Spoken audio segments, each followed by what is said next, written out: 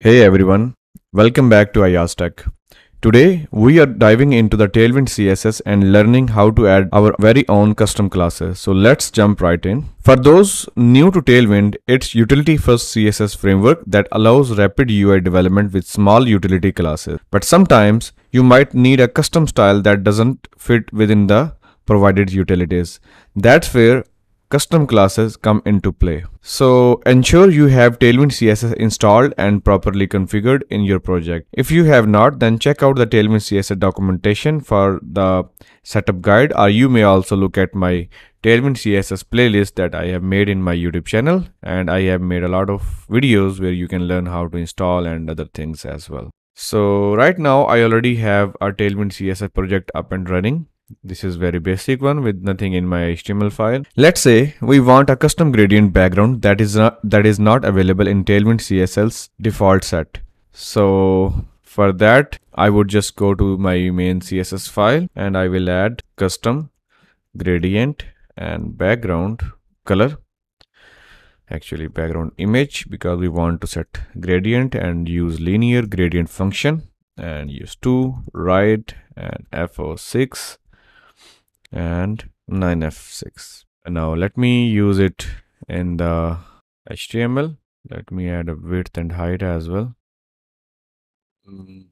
Add the comma, and now you can see we have the gradient being shown here. So as you see, I have added custom gradient class with a linear gradient background after the Tailwind import in my input.css file. Tailwind also offers a way to extend its default configuration.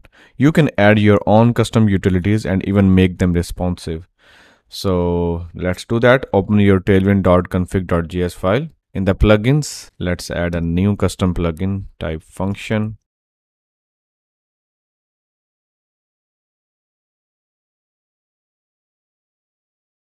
Now after that function, after that object, I would use add utilities. Make sure to receive the function name add utilities.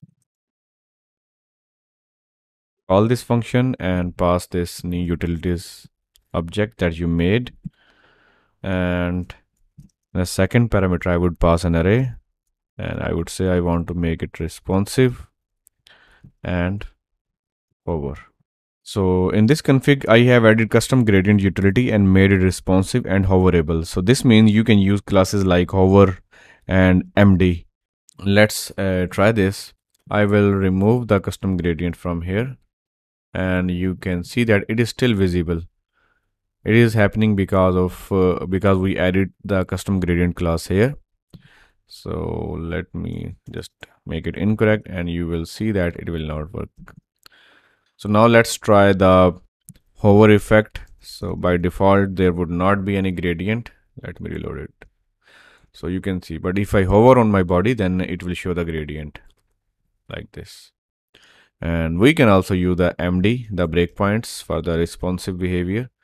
So for example, if I reduce the width, you can see the gradient has gone, and it would be available only for the medium or greater than medium screens. So adding custom classes in Tailwind CSS is straightforward. It allows for flexibility while maintaining the benefits of utility first approach. Remember to always check if Tailwind already provides a utility that fits your need.